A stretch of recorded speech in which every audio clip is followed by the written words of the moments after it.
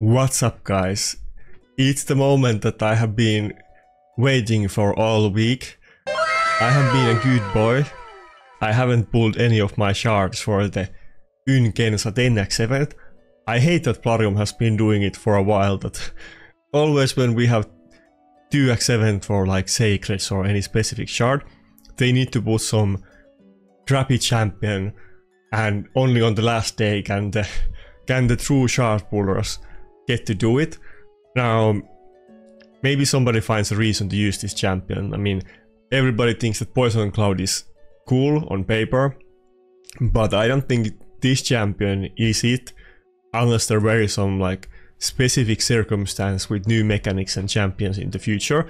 I certainly wouldn't pull for this one if you care about PvP, because there's so much better Void champions obviously for PvP. Noobs actually made a video, I think yesterday, about the top arena champions from last week, something that I often go through in my streams, because it's always when we talk about the meta, it's kind of easy to refer to the last week's top 20 and look at that. And we're certainly seeing a lot more primals, less voids, and the meta is kind of different for classic arena and live arena. Kind of like Noobs pointed out on his video, something like Siphi right now actually wasn't popular at all in top 30. Was there like 1 or 2 Siphis or something like that? So Siphi could totally make a comeback, don't get me wrong. Even if you don't see Siphi right now in defense, Siphi is so good, she isn't still outdated that she could make a comeback. But right now she isn't really the thing. It's mostly like lockout or like multiple lockouts and speed threats with like primals and that kind of stuff. You still use Mariska, but you can't go for damage mitigation and full stall anymore, because with Georgit and Narses you can't have any kind of tank team that can actually sustain through them. When you have ridiculous multipliers and you either ignore the defense fully or ignore all of the passives, there's no way you can really get around that. And yeah, at this point, primals are more important, apart from the couple like super big deal voids like Siphi or Mariska, and even stuff like, you know, Shu Chen and Georgit and so on. Those can be immensely powerful, but they are kind of account dependent. I mean, for Shu Chen and Georgit, you usually use them together and you kind of need some kind of speed team. And of course there's Taras. I mean, Taras is never gonna go out of meta, just like Mariska, but pretty much a tree that I'm really looking forward to get. At this point, even like Yumeko and Warlord are kind of getting outdated. I mean, Yumeko is still situationally very good because she doesn't do like hits, and she has the A1 with turn meter decrease and the reflect on her hex, so she has some other additional utility. But Galatir and Grixia are kind of the best lockouts at this point. I would rather have them, but if I were to get a Warlord, I wouldn't be sad about it. But really, it's like, you know, Taras, Mariska, Siphi. That's pretty much what I want. Then there's multiple kind of good pulls, but that wouldn't be my preferred choice. There's quite many voids these days, so it's a massive. If I were to get a legendary champion, it's a massive coin toss that it would actually be one of the good ones that I want to get. But hypothetically, I kind of have been feeling about it that we did have the Narses event lately, or not lately, but a while ago, a few months ago. I don't think we're gonna have another guaranteed Void event anytime soon, but if I were to say get the Taras, Mariska or Siphi, I would probably start hoarding my Voids and not pulling on 2 axes, but I haven't been lucky enough to have that kind of RNG. But if I had like one of those champions that, well, I mostly mean like Siphi and Mariska, but I would take Taras too. It would make my defense team very good, and I would be content with that. Kind of need like one strong champion in it, but really it would be primals. That's what you really want at this point. Galatir or Grixia, that's what you need. Anyway, 50 shards is not immense amount, but maybe we can get multiple voids, who knows. That has only happened to me once, that I get more than one champion in 100 voids, and I think that was Cardiel and Necrot like 2 or 3 years ago. I hope we can repeat that, and maybe we can get I don't know, Siphi and Maritzka. Anyway, let me just double check that we have the guaranteed, or not guaranteed, but the increased chance on legendaries. Okay, let's go. Moment of truth. Come on, RNG Jesus, please bless me. Just give me Maritzka or Siphi. I mean, Taras is good, but with Taras you also want Maritzka or Siphi or both of them, really. So I want to get him too, but without the other ones, I would rather have one of the supports. Come on. Let's see some lightning.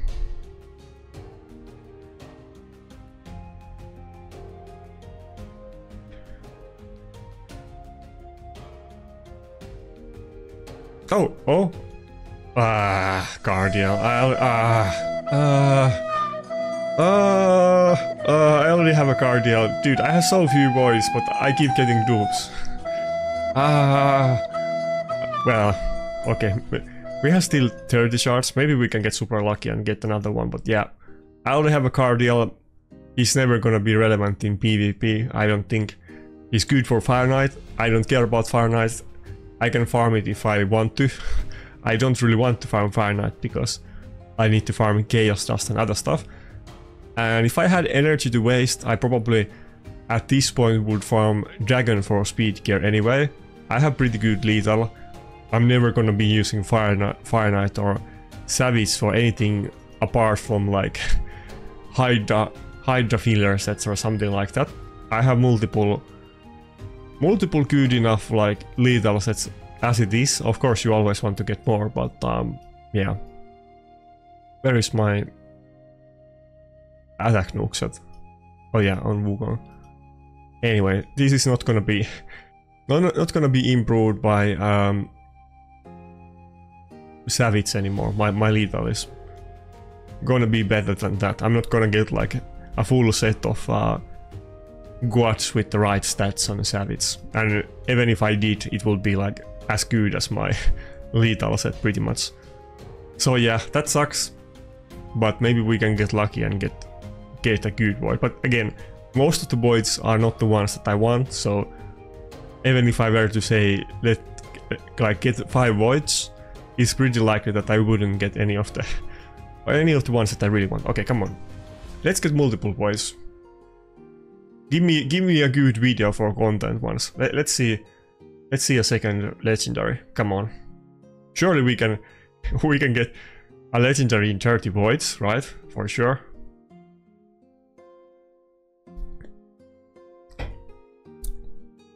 Come on, come on. Siphi and Rotos used to be the go-to duo partner, but at this point we already had the reign of Taras and Maritzka for years. But I still kind of would want to get the Siphi for the Rotos combination. It can be pretty good. You're not gonna get stunned by Taras and other stuff.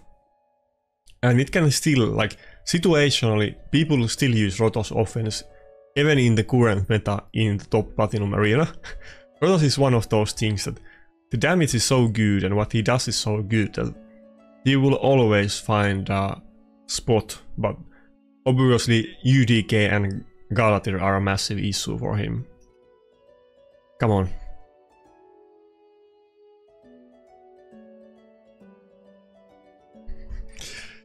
Immense suspension. Come on, just come on. Give me second one. Why not? Okay. I don't think we're gonna get any more than that. I can't complain about getting one though. I think at this point, like, how many voids have I pulled? It was starting to be closer to the PT. Okay, so we got a Cardiel. I already have one. It's in like crappy gear. I don't really use him. It's some random set for Curse City that I wouldn't otherwise use. But I think it's a Faction Guardians upgrade. yeah, I'm not gonna empower him. I'll keep him for the faction guardians. Getting the 10 speed on all of the factions is a long-term goal of mine. Not something that you can really do by grinding or with willpower. You either get lucky or spend million euros to buy shards, or if you don't, then it's RNG if you get it. I have it on maybe like not half of the factions, but on few factions. I have it on Undead, Dark Elves, and oh, Shadowkin is pretty high. That's surprising.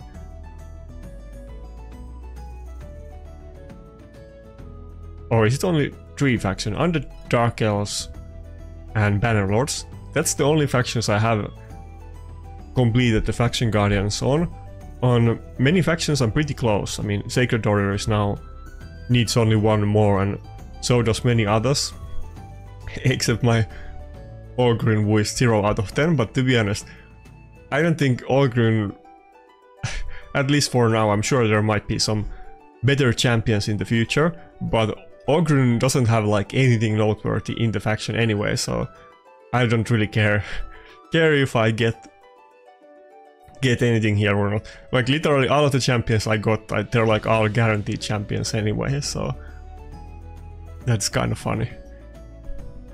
But yeah, you can't win every time. At least we got a faction guardians upgrade. I was talking about this on video and Discord, mostly Discord. I guess it wasn't on a video, it was on a stream. But I kind of wouldn't mind getting the Falmond from the Sacred Order faction. I think it would actually be interesting to run this faction lord. So maybe the 10 speed could be good here. But Falmond has, like, first of all, he's a nuker, he's not really a support. So he's a nuker faction lord, and he has the ability, or I mean multiple things, but if you have 3 allies, meaning you need to have a full Sacred Order team, it's not like him and 2 more. All allies are immune to cooldown reduction effects, or increasing effects, however you want to say it, but I guess I said it wrong the first time. But this obviously could be pretty good in Classic Arena. Maybe not, again, maybe not for the big boys that are running like 460 speed 2-gen and they can just outspeed people. I have to dodge all the lockout teams that I meet. I can't attack anybody of them because chances are that they are faster than my 360 speed Armons. And I would totally try this strategy if I had him. So basically he would make your team immune to lockout, and he would also be your main nuker. He has this this interesting thing that he actually has a good A1 kind of. Like or like the A1 does the A3 in right conditions. Attacks one enemy before attacking, removes all buffs from the target. Damage increases by 20% for each buff removed. This actually has very high multiplier. No ignore defense, but it has very high raw damage. And then, where does it say? There's so many effects. Oh yeah, it's on the 3rd effect, so you need to have the full team. Will attack all remaining enemies with any surplus damage if the initial target is killed. This attack cannot be critical if the initial target, it's the second part, just like Wukong. If the initial target survives, places a guaranteed fear debuff on all enemies for 1 turn. So it's basically Wukong or Scenic from Nuke that he does on A3, but on A1 also will attack using the Burning Courage, which is the A3 skill instead, if target is from Corrupted Alliance. So, and to be clear, like Corrupted Alliance is these factions, so Night Revenant, Undead, Dark Elves, Demon Spawn, super common, we're gonna see a lot of them, so it's pretty easy to, even if it was just Night Revenant, it's pretty easy to find Grixia, Angora or Narses to proc that skill on. Meaning that you're always gonna do, you have very high potential damage just on the A1, and you have a team that is immune to lockout. That's kind of interesting. Like, I was thinking this pretty far, that there's some champions in this faction that could synergize with him pretty well to actually make a faction lord team. And I happen to have all of the champions for this setup, and Cardiel would be one of them. So you would do good damage with the A3, but the A2 or the A1 would also proc A3, and obviously Cardiel has ally attack, and I guess crit damage buff and so on. So Cardiel would be like a healer, and it will just give him more damage. And it's kind of, it would have been hard to make a team in Sacred Order in the past, but there's like no attack buff champions. Like I think there's somebody, surely, yeah, like maybe doesn't Frostbringer do attack buff? Yeah, you could maybe use like some epics, but there's no really good attack buff champions, and you kind of would want to have some kind of survivability or revive to make it really consistent. But you have both Rosgard and Nicholas here, which give you unkillable or block damage buffs, and if you can't be locked out and you can use something like Rosgard, that's gonna make your offense team a lot more consistent. And you could even use Maud for like revive and other utility. Buff strip, the A2 is basically a buff strip that doesn't get polymorphed, and on A1 it gives you attack buff on your highest attack champion. So I feel like there would totally be ingredients to do actually a Sacred Order team for Classic Arena meta, not for Live Arena. This is only like Classic Arena.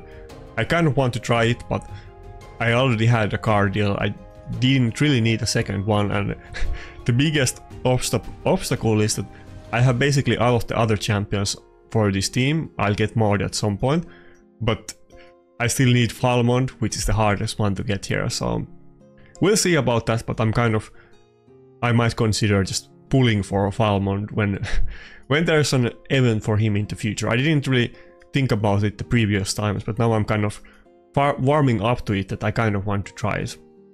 But this will be purely for Classic Arena offense. It will be completely useless in Live Arena. Something like Siphi or Maritzka, especially Siphi, would have been super good in Live Arena. Anyway, there's some food for thought. Maybe if you have those champions, you might consider trying this setup and hitting me up afterwards, how it goes to you. I mean, maybe you could run Cupidus and Venus in this, but I don't feel like you even need to run them. You could run something like Errol or Phoenix as the second nuker, but I think you probably could just run Falmond as the only nuker and have a full team of supporting him, but can't really try it. I would try it if I had Falmond, but yeah. Anyway, that's it for my shard pulls. Good luck with yours if you didn't pull yet. I think a lot of people kind of got chipated like by Plarium and already pulled on Friday and Saturday, even though they don't really care about the Uknesa or whatever she's called. The name is so hard. I have no idea how Americans would say this name. Unkensa. That's how I would say it in Finnish. Unkensa. Looks very cool, but yeah, I wasn't gonna pull for her. Anyway, that's it for my shard pulling video today. Good luck with your own stuff and see ya.